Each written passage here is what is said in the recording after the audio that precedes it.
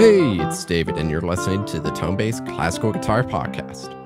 Got Adam Del Monte, extraordinary flamenco guitarist, for today's episode. Killer player and masterful composer. He's got a really interesting musical upbringing, and he recently completed writing the very first flamenco opera ever to be written. So you're going to hear an in-depth conversation on the story behind this piece along with the orchestration. If you haven't heard, I'm sorry to bring sad news. We tragically lost an amazing young player this week, Sabrina Vlaskalic. I never had the pleasure to meet her, but I was always really impressed by her recordings, and everyone I've spoken to remembers her for being such a kind, caring, and passionate person, musician, teacher. And as I said, it's incredibly sad. I send my deepest condolences to all of her friends and family. So I'm going to do things a little differently today for our listening samples. In tribute to Sabrina, we're going to take a listen to one of her recordings, and then one of Adam's will follow. So first, I'll play Sabrina's interpretation from her debut CD of the third movement from Brouwer's Guitar Sonata, and Adam's Balearia Así lo siento yo will follow.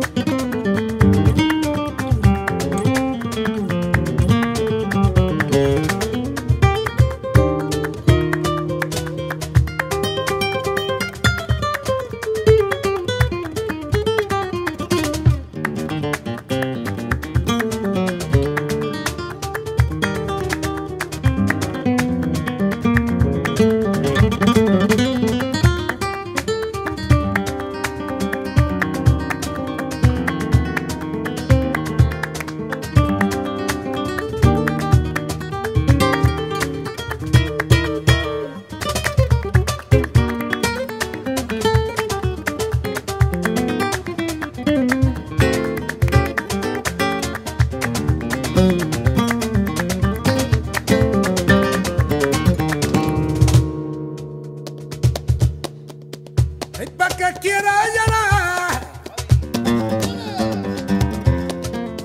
Ay, pa' que quiera llorar. Si ya no tengo quien me oiga. La que me tenía que oír y está viviendo en la gloria y no se acuerda de mí. Y está viviendo en la gloria y no se acuerda de mí.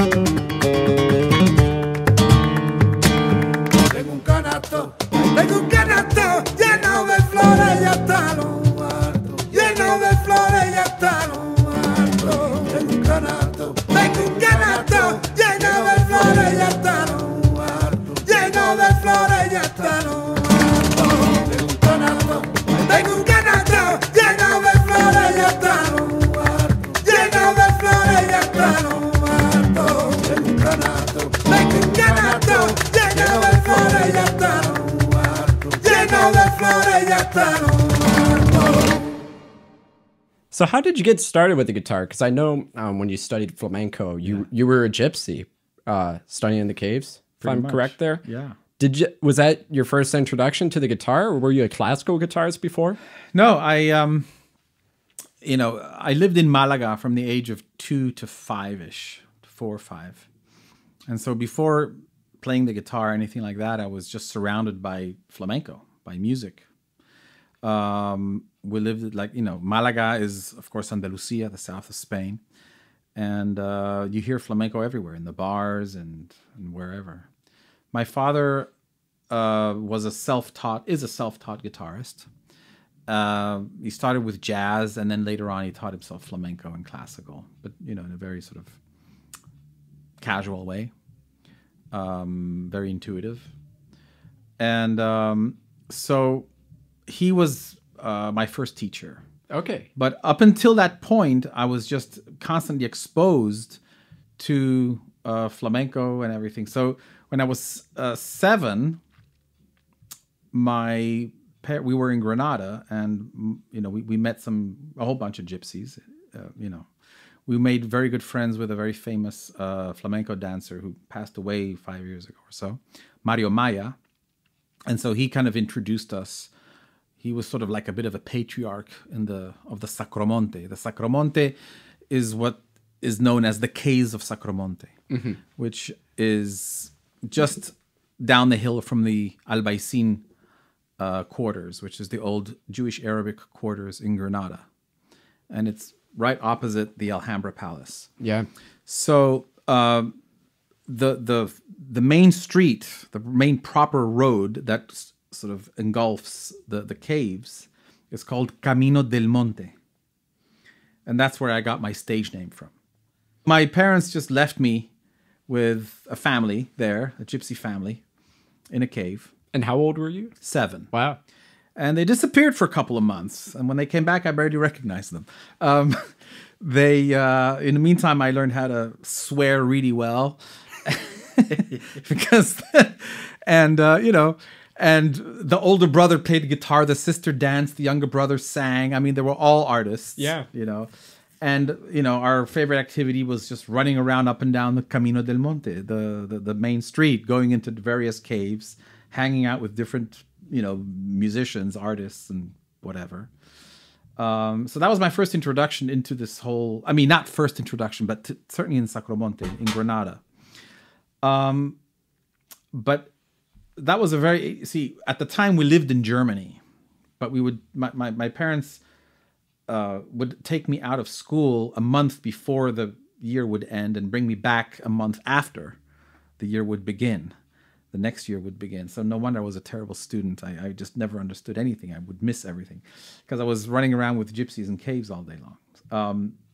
So those 3-4 month long vacations, became more than vacations. There was a piece of my life that really unfolded, 4 months for a 7, 8, 9, 10, 11, 12-year-old kid. Every year we would go. It was like a very central part of my life. And I apologize if this is a silly question, but when you're saying you're into caves, you were living in these caves as well? Yes. With how does that work? Is it sleeping bags? Or? No. In fact, the family that I stayed with, the father was a picacuevas. He was a cave maker. Okay. And he had this long pickaxe. Literally, it looked like a pickaxe from the Snow White and the Seven Dwarfs. That literally looked just like that. A very delicate work where you have to chip carefully. You can't just go too, otherwise the thing will collapse. And so these caves are dug into the mountain, deeply into the mountain. And, you have a new baby, you dig another cave. You just keep digging into the mountain. And, the caves that I would stay in, would be, what they do is they're hybrids. They have 1 or 2 caves that are dug into the mountain, and they kind of build an extension forward as well, like front of the house and back of the house kind of thing. Kind of like a trailer, with the trailer being the cave, but then you can kind of create sort of an external part to the trailer. So they would do the same. They would build outside of the cave as well. So it's kind of a mixture. Yeah. Oh, that's so interesting. Because I'm so glad you clarified that. Because as you're saying, everyone, including myself, probably thinks the word cave. And it's a high cave. It's tall and it's all rounded up. And then the finish of it is cal. They use cal. I don't know how to say it in English. It's this white substance, and they decorate it beautifully with all this copper pottery and arabesque, all kinds of ornaments and whatnot. And how's the Wi-Fi reception? It's incredible. I'm sorry. That and the running water. On the same par, So during this time, had you played the guitar before, or is this when you first picked up? This is when I first picked up, because I was surrounded by. So I'm 7 years old. I was surrounded by this, constantly stimulating, and my parents were like saying, "Oh, Adam, dance." They just pushed me to dance, and I just didn't feel like dancing. Mm-hmm. And so, no, I'm a singer. No, you're a dancer. No, and then I'm like, actually, wait, I can't even carry a tune in an armored car. What do you mean I'm a singer? I'm not a singer. I can't do any of this, And then really the key moment was. I was in a guitar store in Granada, which is, the famous Cuesta de Gomeres, which is this road that leads to the Alhambra. Mm-hmm. It's right off. It's not at the Sacromonte. It's just down from the Sacromonte, and you kind of, wind around a little bit. It's off of Plaza Nueva, which is like this main square.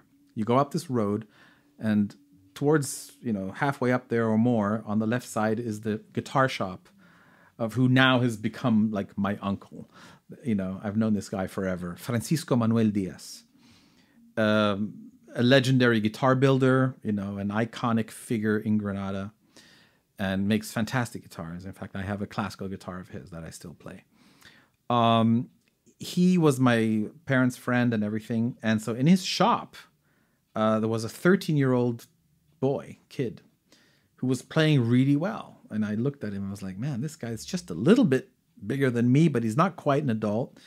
But look at him play. And it just struck me as, this is doable.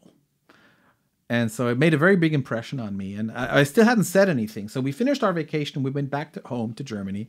I was about to start, I think, 3rd grade or something, or 2nd or 3rd grade. And I asked my dad, I said, hey, can you teach me to play guitar? And he said, absolutely. I said, but do you think I would be able to? And here's what he said. I still remember it. He says, how many fingers do I have?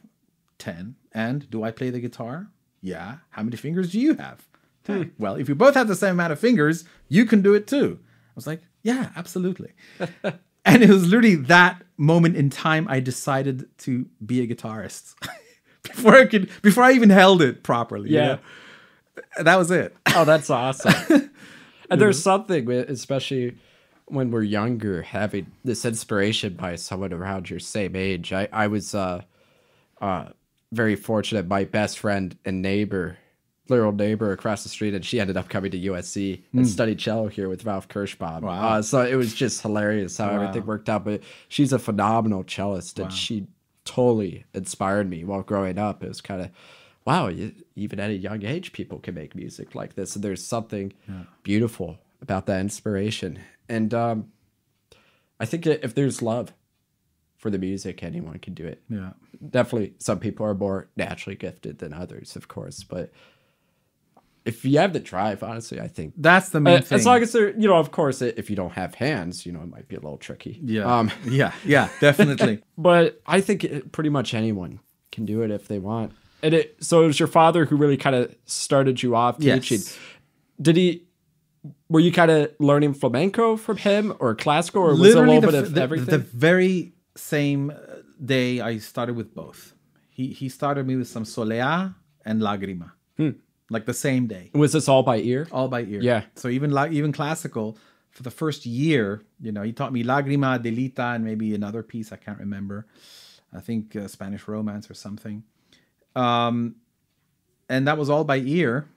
And of course, flamenco. And I remember just playing for 6-7 hours a day. I would come home from school, throw my bag in the corner, not do my homework, and just sit there and just get lost in the guitar. And then go for, and we lived in Germany. We lived in the forest. It was like surrounded by forest. So it was forest and caves.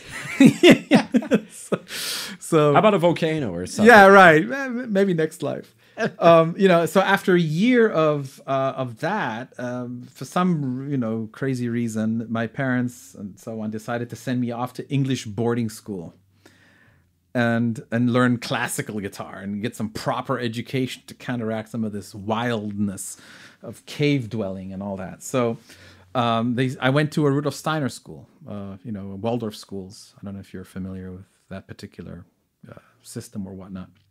But anyway, you know, I went off to some little, you know, kiddie college, music college, you know, what's called the Watford School of Music. And I had some, you know, a guy teach me how to read, you know, from Fred Note's book, and, you know, and that was an interesting audition. I literally, to audition for that, I sat on the piano and started playing some flamenco. On the piano? I was sitting on the piano. You know, there was no chair, so I just sat on the piano. Oh, that's great. And played some flamenco for him and says, okay. So my dad looked at him. So would you like to teach my son? You know, with his Romanian accent. And he's Mr. Ron, a very proper Englishman, you know. I'd be most pleased to teach your son, you know. And, you know, so he taught me how to read and play some classical. But after 2 years of that, you know, my dad was like, so the problem was that the practicing situation was not good. I couldn't practice whenever I wanted because I was in this boarding school and I had to continuously like be submitted to their schedules, you know, and I was used to just picking up my guitar whenever I felt like it. Yeah. So 2.5 years later, my level was like nowhere where it should have been, you know, so they took me out of that. So anyway, so it was very, you know, my musical education and education in general was very, very jagged, to say the least. Do you, one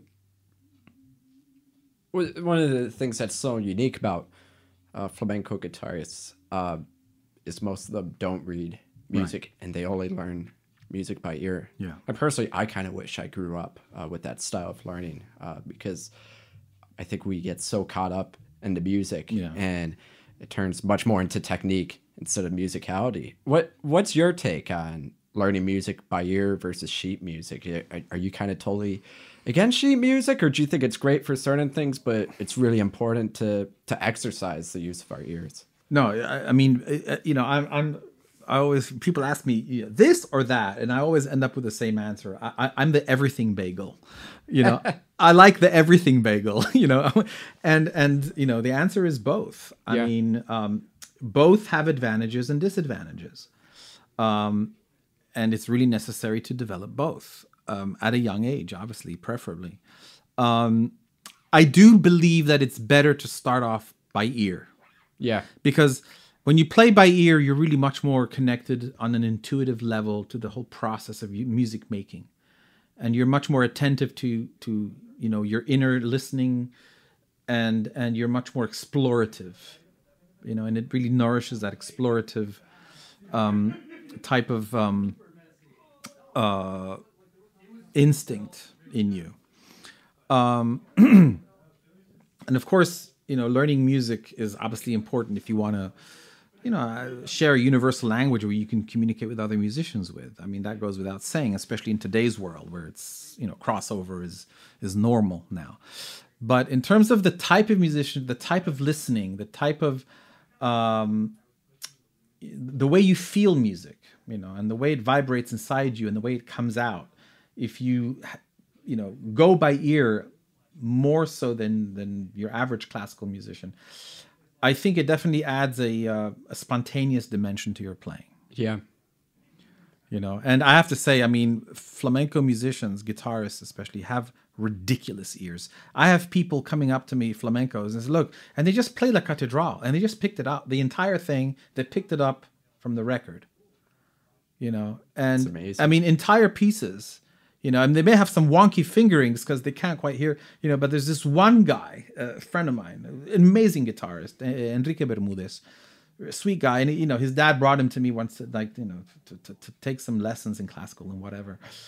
And I remember teaching him the Catedral and everything. And then years went by and I met him again in Madrid. And he said, Adam, there's this piece that I wrote way back when with a really weird scordatura, where the third string goes up to G sharp and the fourth string goes down to C sharp. So you have a perfect fifth in the middle of the guitar. It's not like your typical score. We have drop D, drop C, whatever. Yeah. It's like in the middle, and that just changes. Different. It's very, very confusing. Yeah. And this guy figured out my scordatura, and he transcribed by ear the entire Alegrias of mine, which, believe me, it is. I wrote it when I was 19. It is still the hardest and craziest piece I ever wrote. I think because I was like, you know, fearless and crazy. And he transcribed the entire thing. Wow. Which is scary. Just by in ear. scordatura by ear. That's crazy. You know? And I'm sure you've done things like this. I, of course, heard the stories of Paco de Lucia, you know, when he played the Aranjuez for that recording, you know. He just was on a beach for a month before that performance and just listened to a tape record and picked the whole concerto up. Yeah, actually, I'm sorry to bust that bubble. Or is it a total BS story? I think it's a BS story. No, the truth is that Jose Maria Gallardo del Rey spoon-fed him every single note. Oh, okay. Boom. That's a bit different. Yeah. With all due respect, you know, which doesn't diminish Paco's genius by one little bit. But yeah, no, Jose Maria Gallardo, you know, went there and diligently spoon-fed every single note to him, which is fine. I mean, it's Aranjuez. It's not some, you know. It's not La Grima. No. You know. So yeah, let's not make more mythology out of our gods, you know. Yeah, right. They're gods, but yeah. No, it's there's a lot of these stories with pieces. I think everyone starts to accept certain stories just like that. And there's, of course, with the Bach Chaconne being the funeral piece for his wife, and that's total baloney. Yeah. So I really appreciate you. Yeah. Yeah. For speaking out about that. Let's not make more of a god of him than he already is. It's we've got nothing. No. Yeah. So, speaking of compositions, you've recently completed writing quite an opera featuring the flamenco guitar. Can you tell me about this project? Yeah. So I wrote a flamenco opera. It definitely features the guitar quite a bit, more than I set out to in the beginning. But you know, it just obviously needs it. Not only that, you know, it became a very fascinating exercise. I mean, there's many angles to this, you know, story. But, you know, one particular guitar angle that would be interesting, you know, for us guitarists to know is that I composed the entire opera from the piano. Sorry, from the guitar, not from the piano, straight into Sibelius, but from the guitar. And, you know, using the natural organic voicings that come from the guitar to orchestrate everything. And so what that naturally does is obviously it gives a very different sense of distance, intervallic distance, and so on, in the moment of orchestration, which would round maybe counter to the typical voicing that you would sort of, if you were a pianist, then your approach would be very different. And so that whole process with a naturally tuned guitar was already interesting enough, but then I wanted to take that and put it on steroids. So I actually employed 2 different scordaturas in 3 different scenes. So one of the first scordatura, the overture, is actually based on an original scordatura that I created, which is based off of the Alegrias, the first one I talked about. So 3rd string up to G sharp, 4th string down to C sharp, and 6th string down to D. But my flamenco tonic, my Phrygian tonic, is C sharp Phrygian. Okay? And so the harmonies coming from that scordatura are insane, because it totally changes the roadmap of the guitar. And so the organically, you have to find them, and not anything works, but you have to kind of, you're kind of like a blind person, groping around in the dark to see what's what. And then all of a sudden, each scordatura has its own logic and has its own universe, and so much can happen within that. So taking advantage of that and blowing it up into the orchestra and just distributing that into the orchestra created some very interesting harmonies. Yeah. And then there's 2 more scenes which are based on another scordatura, which is utterly insane, where I detune every single string except for the E string, the top E. And so the top E stays the same, the first string. Then the second goes up to C. 3rd string is G sharp. 4th string is C sharp. 5th string is G. And the 6th goes down to C. So it's like a C Phrygian tonality. But it has a very wide and broad sort of sonority and gamut of register and everything. Again, just the naturally occurring harmonies and voicings coming from that scordatura, when you orchestrate that, just gives you very, very distinct character and color. Because voicings on the guitar are so different from traditional voicings with all these other instruments for just a standard tuning. Yes. And I can only imagine how different it is on these tunings in ways you're inventing, which is fantastic. And I think that's one of the advantages with our instrument is there's such flexibility with these tunings. And you're talking earlier, it's a nightmare sometimes. Yes. It's so easy to get tripped up, even with simpler tunings. But it does sonically change everything. Yeah. Also, the harmonic response. Yeah. Within the guitar itself. The overtones. The overtones. Yeah. Completely different character of sound. Yeah. So, wow, I can't wait to hear this, because that's going to be fascinating to hear. I don't know if something's been approached quite like that, orchestrating, for at least in those types of tunings. Yeah. For not that I know of, but the first performance of this, I'm not calling it a premiere yet, because it's not the full Monte in the sense with the orchestra and everything, but it will be with guitar, piano, percussion, 5 of the principal singers, no chorus, no dancers, at the Tucson Desert Song Festival. That'll be sort of a soft opening. I'm not going to use the P word, but it's not a premiere. It's not a premiere. Yeah. But so I'm looking forward to that. And my wife has made the piano reduction of the entire opera, and so she's playing it on the piano, and it sounds good on the piano too. So I'm very pleased.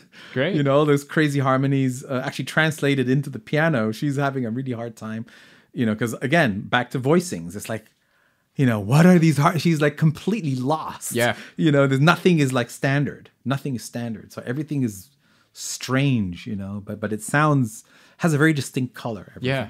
And I'm assuming you're playing guitar? Yeah. What's it like working with? I mean, this is more of a toned down arrangement in regards to instrumentation, but I know you've written concertos before. And you've performed that with 4 orchestrations and everything. What's it like being in the seat of both being the composer but also a performer?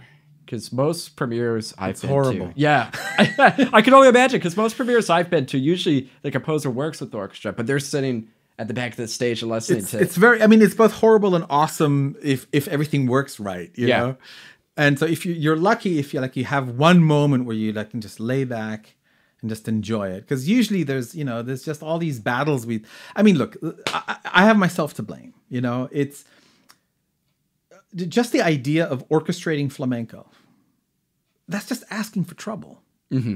You know, I've been vowing for the last few years, my next concerto is going to be a classical guitar concerto where I'm not like bound by these rules and by the rhythmic sort of, stringency and sort of rigor, the rhythmic rigor and precision that's needed in flamenco and the type of attack, just classical, and mostly for the sake of the musicians who are always suffering when they're playing my music, which, I mean, they're suffering at the beginning, but then when it comes out, they're happy because, but the challenge of rhythmically translating everything that needs to happen with the right feel and making it sound natural is very hard. Yeah, it's got to be pretty nerve-wracking when you first start rehearsing it, because and it's like the first rehearsal, like, oh my God, this is a disaster.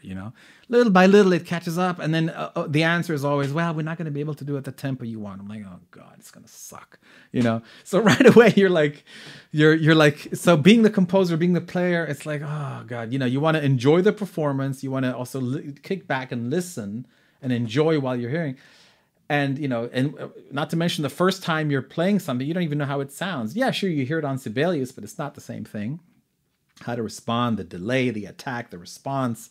There's so much happening. So much can go wrong. So much does go wrong. You have to keep on moving, But, that's the medium I've chosen. This is what I am. I'm flamenco.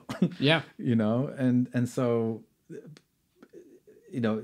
I feel that I'm creating this bridge between flamenco and classical world. That's my life. That's who I've been. That's what was given to me, and that's what I have to do. It's great that we have you doing that, because there definitely is this separation where surprisingly, so few classical guitars dive into flamenco music, and you hear about guitarists always picking up the lute sometime, and learning that style of music, and in ways, I would think it would translate much faster, going between a classical guitar versus a flamenco guitar, as opposed to a classical guitar and a 13-string arch lute. I've done that. Yeah, and I was and I loved it. Yeah, but I was shocked at how difficult this was. I thought it was going to be a thing where it's also plucking. Yeah, it's like it's frets, it's plucking. I'll be able to do this. Is whole different tuning systems. Yeah. I mean, Renaissance lute, you can get away with it, with a fast transition. But with any Baroque instruments, it's just, you need to dedicate your life to that. Absolutely. Also, such a weird shape. That's the thing. Who would shape an instrument as a pair? There's no way to hold it correctly. Yeah. I mean, I don't have much of a belly, but really that belly is just of the lute or the oud. Yeah. Which is, the lute comes from the oud, obviously. It just anatomically, it's just not intelligent. Yeah, that's why I think the guitar won out, survived. Yeah, well, there's reasons why it's not a popular instrument for sure. Yeah. Now back to your opera, just to give our listeners kind of an idea to the scope of this. How long of a work is it altogether? Altogether, I think I was constantly trimming things down. I think the original draft was like 2 hours and 45 minutes. Wow. And then I, being kind of practical and scrutinizing and like, okay, how can, people's attention span these days isn't what it used to be, and I'm like, okay, what is superfluous here? So I think we've trimmed it down to about 2 hours and 20 minutes. I think that's a good. And what's the story with the? Is there a story? Yes. With the whole. Of course there is. Sorry, I don't know opera music too well. So usually opera implies there's a story. I'm used to all these random little classical guitar pieces. It's like, hey, look at this. I could do a trill with both the left and the right hand. Whoa, big deal. But tell me the story of your opera. I mean, the story. It's kind of an intricate plot, but the elevator pitch goes as follows. It is a tale about Jews, Gypsies, Christians, and Moors at the beginning of the Spanish Inquisition. What could possibly go wrong? So that's like the opener. But it's basically it's based on an anecdote that I read. So the only part of it that I read and copied, if you will, was from a book written by a female author. I don't remember her name or the book. I read it like 20 years ago or more, when I was investigating the connection between the Sephardic Jews and the Sephardic music and flamenco. So that was way back when I was so this really is opera, has been a long time coming in terms of my process, my process in terms of just finding my roots, both on a Jewish level, but also, why did I end up in Spain? Why do I feel more identified with the Spanish culture? Don't ask me to play an Israeli song because I don't know any. On an aesthetic level, I don't like Israeli music. I don't particularly like klezmer, a little bit, but it's not what I identify with. It's not like my desert island music, to say the least. So why all that? So that's been at the background and at the sort of what's been fueling my curiosity in this matter. So this anecdote from this particular book, again, it's very academically unsavory the way I'm saying it, but I forgot the name of the book. But the anecdote goes as follows. Once upon a time, this gypsy tribe was hit with a blood libel of some kind, and the Inquisition was going to impose a harsh sentence on them. So they hired a Jewish lawyer. Surprise, surprise. And they even give a name. Yosef Biboldo. I could not come up with that name if you drugged me. So the story goes that Biboldo defended these gypsies successfully and managed to get them a reduced sentence. As a thank you, as a homage to their Jewish hero, they called all the Jews Biboldos. Right? This Biboldo said so-and-so to me. This Biboldo said he'd meet me over there. So they would just refer to Jews as Biboldos. Okay? End of story. So from that, I kind of extrapolate. Well, that's very interesting, because I grew up with gypsies, and I want to know whether anything in history, in the past, there are connections between Jews and gypsies in Spain. And, growing up in Granada and meeting all kinds of people, historians and, Moorish princes, which, from Yemen and whatnot, who lived in Spain and so on, who knew a great deal about the history of Spain and the history of Granada specifically, because, in Spain, people live their history in a very oral level, just like the music, and it's stories and passed down from generation to generation. So there have been tales of Jews and gypsies hiding in the caves of Sacromonte from the Inquisition. In fact, after the expulsion of the Jews of 1492, some Jews returned upon the penalty of death. They returned back to Spain and they hid in the caves with the gypsies and mingled with the gypsies, trying to pass themselves off as gypsies in order to not be detected by the Inquisition. And this anecdote and this sort of story that I heard 40 years ago when I was a kid and also has just been reaffirmed by somebody I met in Spain this summer, who's also a literature teacher and a historian and so on, was relaying those stories to me. So based on all this material, all this historical material, I created characters and backdrops and motivations and whatnot. So basically the story goes, there's an evil nobleman, Don Alfonso. He is ticked off because these gypsy kids are, they walked into his garden and they destroyed his garden. They're kids, So that was enough motivation for him to want to accuse them all and prosecute the entire tribe. But his wife, who was a kind lady, just married the wrong guy, went and got a letter to Josef Biboldo, the lawyer, to try and defend them behind her husband's back. And so he is like, he's sure that he's going to, kill them and, really win the trial. And Biboldo jumps out and all of a sudden there he appears and defends them. And he humiliates the judge in his own way. Without getting into this too much detail to count everything. But he wins the trial. And then we have a day from the trial. He then goes to the synagogue because it's Friday night. And we have a nice big synagogue scene. So I wanted to show like a day in the life of a Sephardic community in Spain. And so as you well know, when we go to synagogue, before you start praying, we're chit-chatting and gossiping and how's business, how's life, how's the wife, how's this, how's that. And so there's a bit of that. There's like three different or so vignettes of little personal stories. And then we go into the prayer section. And then the prayer section, well, there's a whole other story related to that, which we can touch upon in a second. There's a prayer section. So during the prayer, so Biboldo, the lawyer, has a daughter. And we hear in one of the vignettes, the father of this boy, says, hey, my boy would like to marry your daughter. Oh, well, yeah, let's come tomorrow for Shabbos. Let's see what my daughter says. That never happens because this gypsy boy from the tribe comes down and he's like trying to catch her attention and calls her. And this is the first time we hear flamenco singing in the opera. Up until then, yeah. So he sings a petenera. Petenera is is a very ancient flamenco form.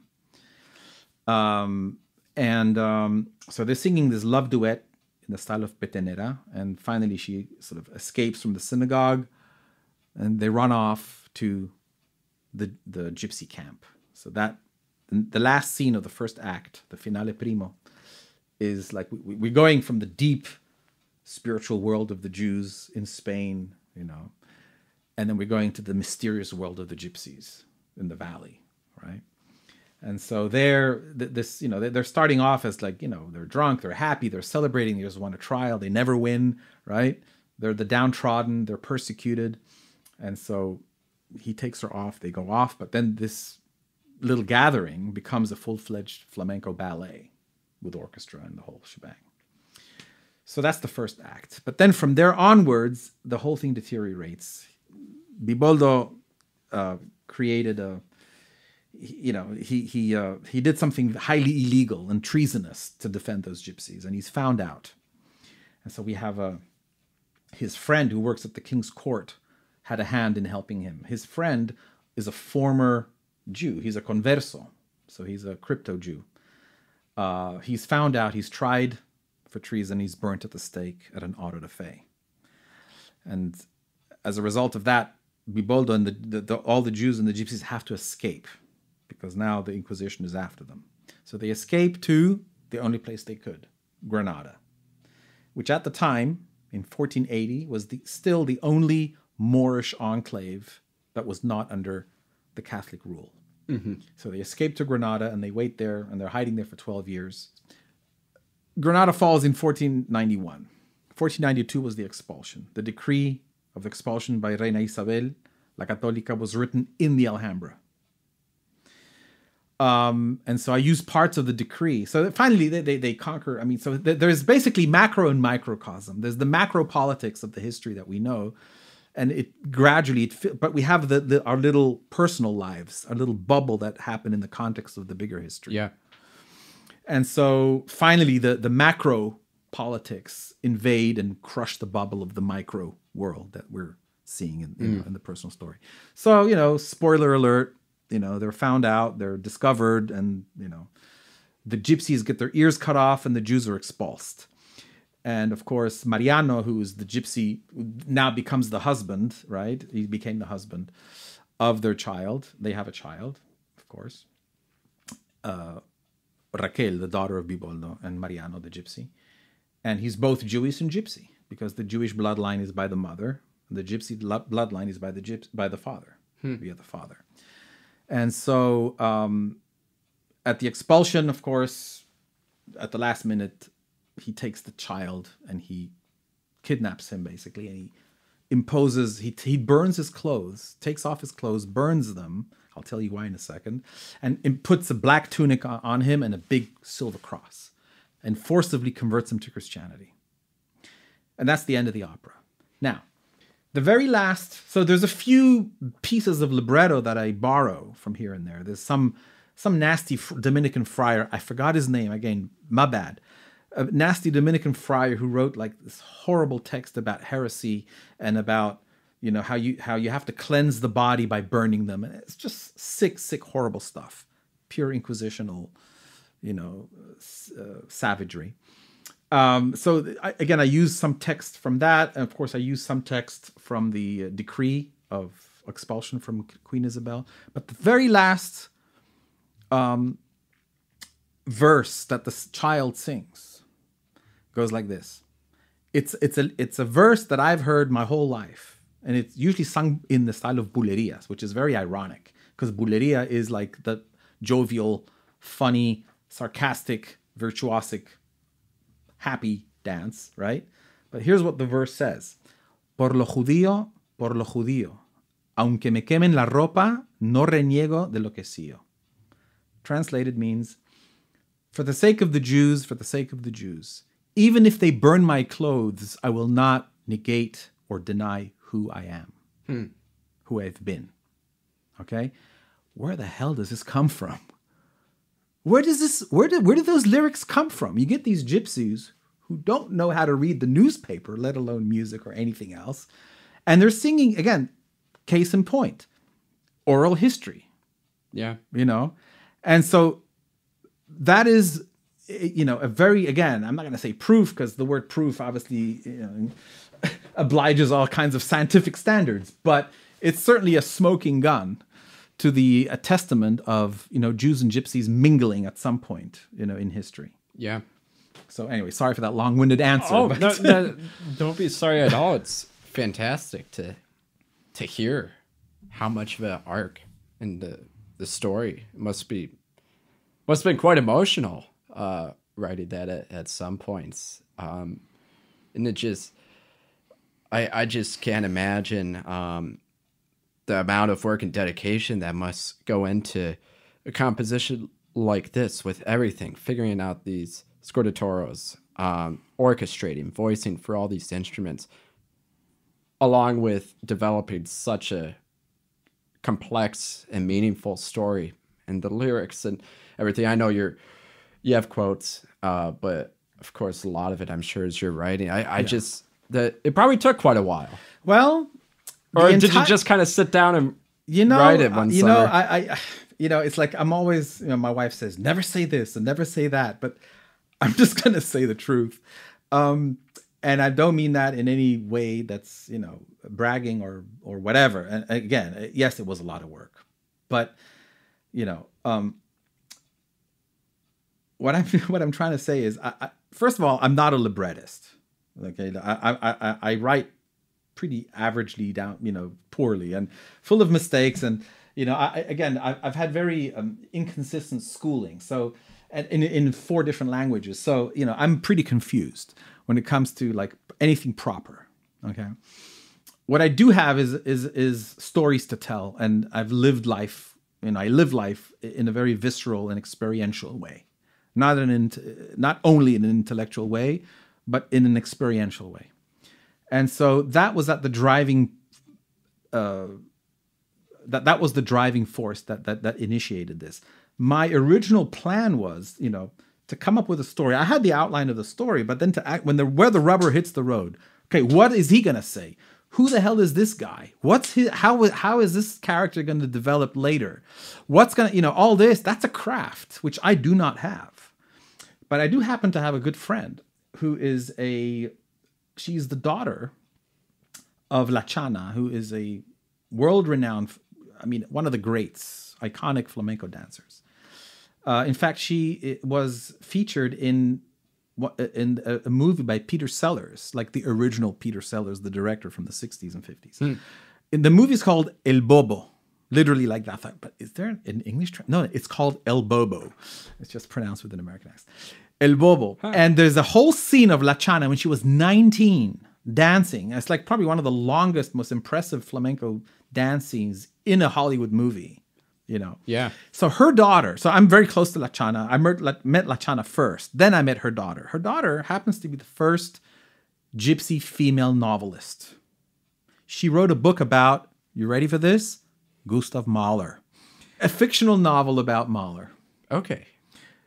Viewed through the eyes of a gypsy girl that he was very close to. So there's this very blurry line between real history and this fictional character she created.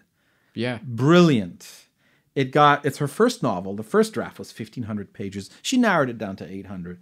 And what's the name of this book or novel? Yeah, it's called El Ángel de Mahler. Okay. El Ángel de Mahler. Nuria Santiago is the name of the daughter. Since she's like become my sister. Needless to say, her Spanish and her, proficiency and skill level of writing is off the charts. So the original idea was, look, I don't know how to write, so you're going to write the libretto. And she's like, am I? Well, yeah, you're the writer. You're the gypsy. You're the writer. No. And so, we're like back and forth. But phone calls would have been way too expensive. She unfortunately was in a very bad connection so Skype wasn't happening. And says, you know what? This isn't gonna work. We have to have like clear communication. I said, you know what? Here's what's gonna happen. I'm gonna start, because I just had this itching in me. I just had to, like, it was just building up in me. I was like, you know what? Screw it. I'm just gonna start writing this thing. All wrong, all bad. You can correct all my spelling mistakes, all my grammar, whatever. But I feel this narrative brewing in my head. It's just happening. Boom, boom, boom. Of course, my wife, who's Argentinian, obviously, she helped considerably. So between the two of them, they kind of set me straight. You can't say that. What are you? They were like laughing. But the story and the substance and the dialogue and the back and forth, all that, I was just like in my room, prancing around, acting it out, talking it, saying it, writing it, as it was just coming to me, Yeah. Like, I'm living this. I'm living it, And so I wrote the libretto of the first act in about a month and a half, 6 to 7 weeks. And then I started writing the music. So I'm writing, all in all, it took 2.5 years of libretto. And, we obviously pauses. Sometimes I would, go on tour, do this, do that. It takes 2-3 months break and then come back to it and so on. But, people, it's funny. Everyone always says, oh, there's so much work. It's so much work. I missed that time. It was literally, I was on a high. I was on a permanent high while I was writing it. Because you wrote that. You just went for it. I just went so for it. Inspired. I was inspired and I was just driven by this need to hear something that doesn't exist. And there was a bit of fear because, who do I model? Well, I don't know. It does, there isn't such a thing as a flamenco opera yet. I don't know who to model. So, sure. Actually, funnily enough, again, no shortage of irony here. Right before starting to write my opera, I went with my wife to the Met and we saw The Ring. So I missed the first one, but we started with Siegfried. And I'd never seen Wagner before. And of course, had plenty of prejudice against Wagner because I'd never seen it properly. I just heard little bits and pieces. And you cannot listen to Wagner just the little bits and pieces. It's either you're fully present or don't even bother. Okay. But not to mention that, plus obviously all the, anti-Semitic prejudices and so on and so forth that I grew up on and that we all grew up on. So, my opinion of him was not very high, to say the least. I go there, I sit down, and the whole thing starts, and I'm just captivated. It just blew my mind. It was amazing. Just amazing. Just loved how he took time and how this and how that and everything. Everything just sat right. And just, the whole thing just made such an impression on me. And as I'm watching Wagner, I'm literally instantly translating everything into flamenco potential. Oh, this could be this and this could be that. Like instant translation. Oh, I could do this. Oh, I could do that, but like this. And so this simultaneous. I'm like seeing this, but this could really be this, And so, and I was like, okay, so this made such an impact on me. So we were just supposed to go and see Siegfried. I'm like, I want to know what happens next. I'm going for the next one. So I just bought more the tickets for the other two, Valkyrie and the Götterdämmerung and everything. And I was just, and then after that, I started writing my opera, so that was like the lesson. Okay, this is how you do it. Okay, you just kind of do that, but with this, and, I have to say this, it's actually, when you're writing to text, the musical ideas come much easier than when not. I spent 6 to 9 months tweaking my bulerías, which is just a solo guitar piece. Tweaking that, which is like a 6-7 minute guitar piece, took me longer than writing an entire act of opera. Wow. I don't know why. And I think because I didn't do it before, and I was just fearless. There was just, I don't know. I mean, let's back this up. I had my wife, who is an opera conductor, coach. She's the pro. She was checking up on me, making sure I wasn't doing whatever bullshit. She was like, honey, this is, no. But that happened only in a couple occasions. But, she's like, no, this is not happening, but everything else, she just gave me the green light. Yeah, this sounds right. Yeah. Okay. Maybe you want to think, she just kind of pointed me in a couple directions on occasion. But I mean, it must have been so useful. It was. Yeah. It was. And knowing that she's in my corner kind of gave me that confidence to be more fearless and just go for it, and yeah. Because writing music for solo guitar or any solo instrument where it's been written for extensively in ways, it's very nerve-wracking because it's kind of, how do I make a statement that's different from someone else's statement? Yeah.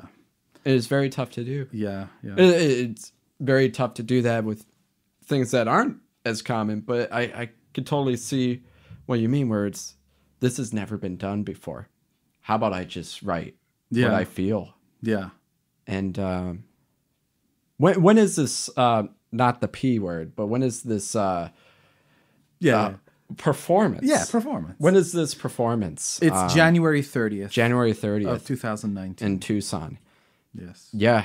I have a feeling it's going to be very well received, and I think it's really an exciting endeavor and something we don't have in this world. Not only there's no such thing as a flamenco opera in ways. Before you wrote this, there's also I'm sure guitar is utilized in some operas, but it's really exciting to know that the instrument is finally going to be featured in a way that's thought-provoking. Right. In an opera. In an opera, exactly. Yeah. Not only featured, but really kind of holding it together almost. Because I mean, I've heard, remind me, what was the name of that opera? Aina de Mar?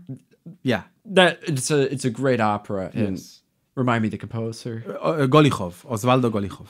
It's fantastic. And it's really fun that there's guitar, but there's a couple little guitar licks, but it just seems like it's a little trick, and then in ways. Yeah. It's maybe really not a trick, but it's color. It's more of a textural thing. Textural, not a ton of substance. Yeah. Fun to do. I mean, I have to also acknowledge the fact that was a great training ground for me to, it was a good precursor. It was a good school. Again, I did not study composition. I did not study orchestration, but sitting in 60 performances of Aina de Mar in the environment where you literally get to, today I'm going to focus on the timpani. Today I'm going to focus on the viola. Today I'm going to focus on the trumpet. Just what is he exactly? I mean, just that. I had the luxury of doing that. And how is he doing this? Okay, and what's the register? That now all of a sudden the piano comes in here and the celeste is doing. Okay. I mean, you're seeing in real time. You're like, for me, I took it as a orchestration composition lesson. Yeah. It's just being soaked in that soup, marinating in this environment. Eventually, I mean, it's thanks to that I eventually, obviously, it got me to writing my own opera because, the way it happened was Osvaldo one day calls me up and says, Adam, they're going to do my piece in Argentina in La Plata, where I was born. Please, can you go? I'm like, dude, you don't have to convince me, man. I'm up for any adventure. He was like begging, please, if you don't go, it'll be a disaster. I'm like, look, it's not going to be a disaster. You don't have to convince me. I'm going. So I go there, and of course I land, and the first day I land, it was a disaster. The roads were blocked. There was no electricity. There was no running water. I was like, yeah, welcome to the third world, That got fixed up pretty quickly. So, and that's where I met my future wife. That's where I met Mercedes. She was the preparer of that opera. and she was the coach, and repetiteur for that particular opera. And so that's how we met. And then we started dating. And then like on the second or third visit down there, she one day just said, honey, have you ever thought of writing an opera? And she kind of gave me that look where if I said no, it'd be a bad idea. So I said, yeah, sure. Of course. Really? What? So I kind of, on my feet, I literally improvised sort of a very brief synopsis of the very lengthy story I told a minute ago. Not with that much detail, but I kind of said, yeah, this and this and that. And then they're expulsed. And she's like, ay, qué lindo. I'm like, oh, come on. Yes, no, yes. So after half an hour of haggling, yes, good idea, no, good idea. Because if I say yes, I'm all in. I can't just say yes and then flake out. So when I said yes, I'm like, oh God. And what have I gotten myself into? And that's when I knew that I was beginning a new chapter in my life. Thank you, Adam, for being on the show. Please join me in 2 weeks for a conversation with the San Francisco Conservatory of Music professor, Mark Teicholz. For our Tucson listeners, I highly encourage heading over to the Tucson Desert Song Festival on January 30th at the University of Arizona for the first performance of Adam's opera. We'll finish things today with a preview. This is the aria of Biboldo. And of course, it's Adam playing on the guitar. The orchestral recordings are actually samples that were just made in the box or within a computer program. And they actually sound phenomenal for what they are. But I can only imagine how great this piece is going to sound with the true orchestration. I'm David Steinhardt. We'll see you next time for the Tonebase Classical Guitar Podcast.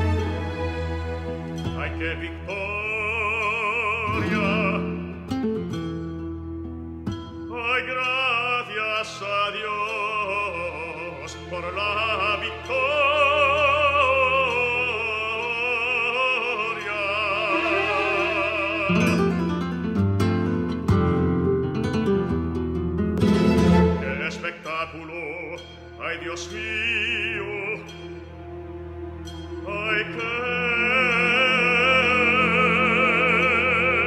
engaño.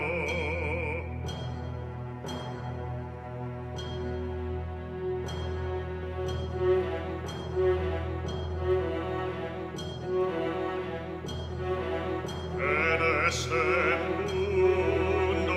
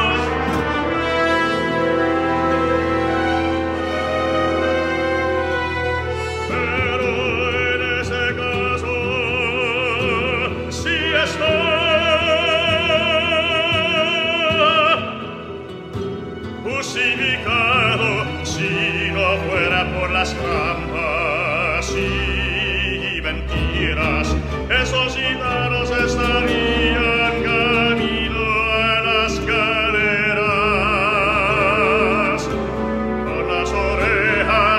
portada